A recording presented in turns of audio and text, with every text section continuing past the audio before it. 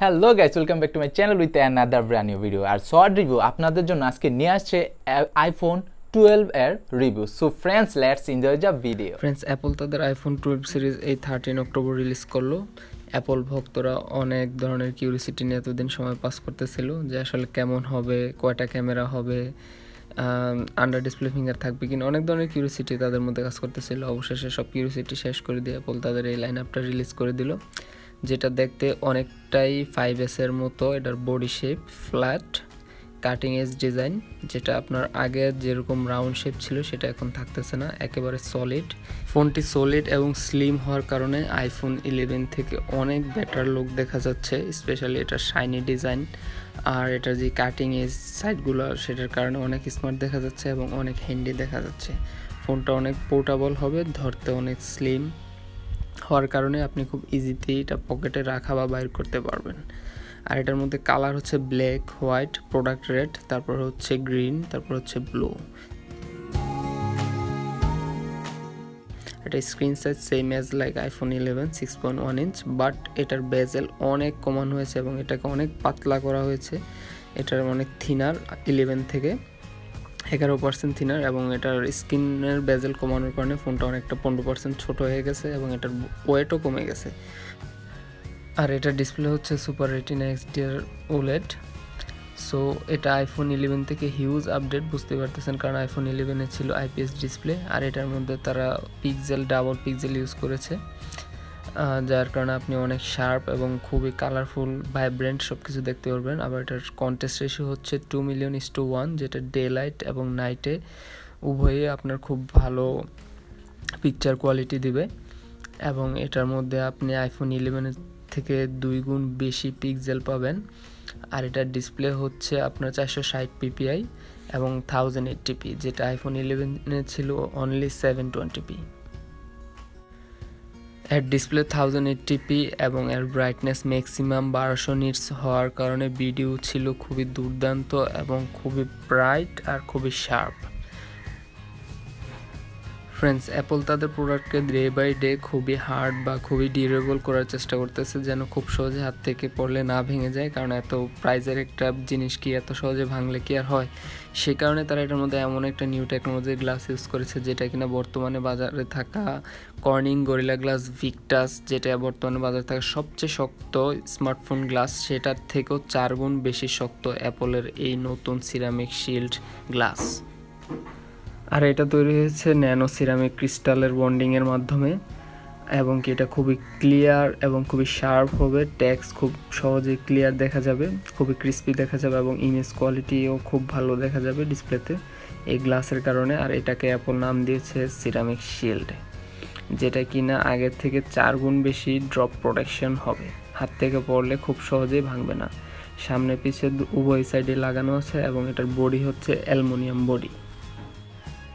Friends, iPhone 12 এর মধ্যে সবচেয়ে আলোচিত যে বিষয়টা ছিল সেটা হচ্ছে 5G নেটওয়ার্ক। আর হ্যাঁ, এই আইফোন 12 এর মধ্যে 5G আছে, কারণ আইফোন 12 সিরিজের প্রত্যেকটা ফোনেই 5G আছে। আর যার জন্য এটার বডিতে কিছুটা চেঞ্জ আনতে হয়েছে এটার 5G এন্টিনা পজিশনিংয়ের জন্য। এরা নর্মালি আগের তুলনায় এবারের এন্টিনাগুলো একটু অন্যান্য জায়গায় দিয়েছে, যেন বেটার 5G নেটওয়ার্ক সিগন্যাল পায়, এবং ওদের OS এবং CPU আর্কিটেকচারের মধ্যে কিছু চেঞ্জ এনেছে 5G বেটার পারফরমেন্সের জন্য। আর তারা একটা জিনিস অ্যাড করেছে, সেটা হচ্ছে স্মার্ট ডাটা মোড।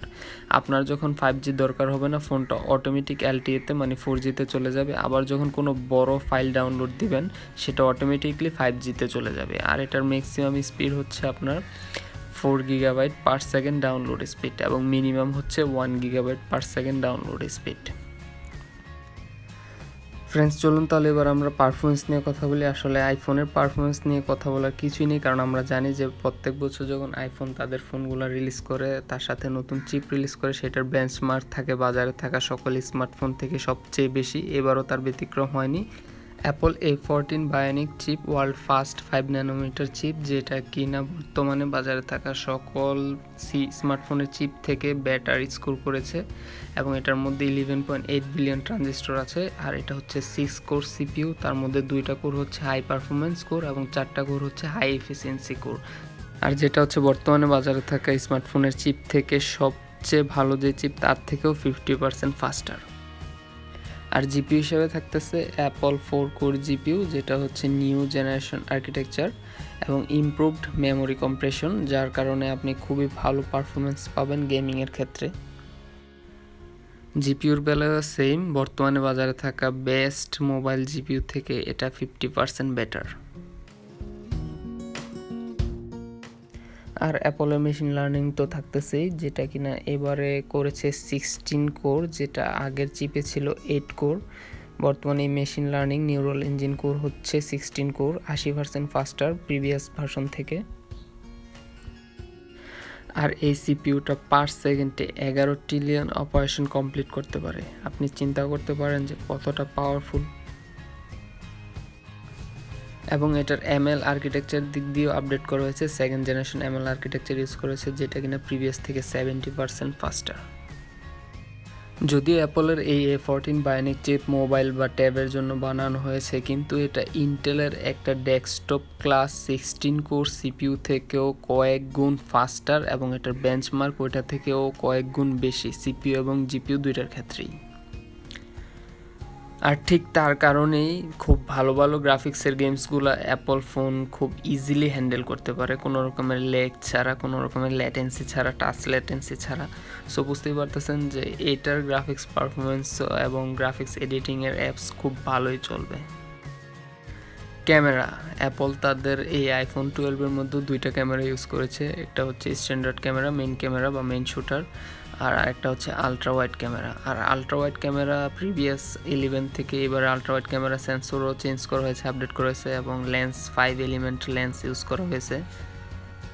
এবং এটার সাথে সাথে এটার মেইন ক্যামেরা সেন্সরটা আপডেট করা হয়েছে এবং তার সাথে সাথে লেন্স এলিমেন্ট 7 এলিমেন্ট ইউজ করা হয়েছে, যেটা আগের থেকে ইউজ আপডেট। এবং এটা হচ্ছে 100% পিক্সেল কভার করে এরকম একটা লেন্স ইউজ করা হয়েছে, যার মাধ্যমে আপনি খুব লো লাইটে খুব ভালো পিকচার নিতে পারবেন। এবং এটার অ্যাপারচার f1.8 থেকে f1.6 নামিয়ে নেওয়া হয়েছে।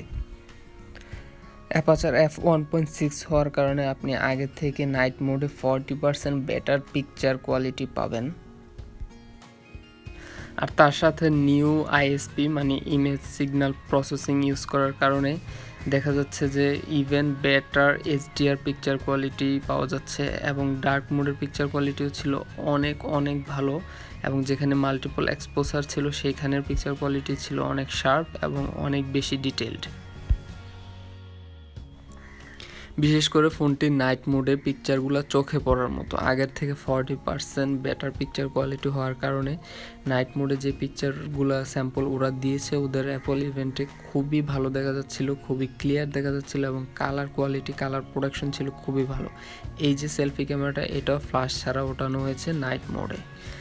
বেটার ভিডিও কোয়ালিটি এবং ডিটেলড ভিডিও এবং হচ্ছে প্রফেশনাল কাজের জন্য আইফোনের ভিডিও নিয়ে কথা বলতে হয় না, কারণ আমরা সবাই জানি অ্যাপল আইফোনের ভিডিও কোয়ালিটি কেমন।